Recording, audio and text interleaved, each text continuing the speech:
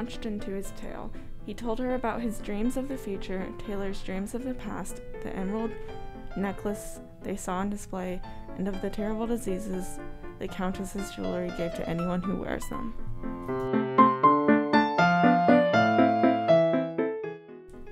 Eric smiled back at her with a kind gaze. His shoulder-length brown hair waved gently in the breeze, and his clear brown eyes sparkled.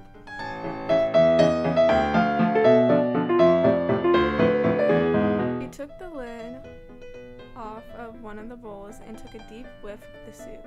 The moment the scent reached her nose, she gave a great cough and dropped the steel lid.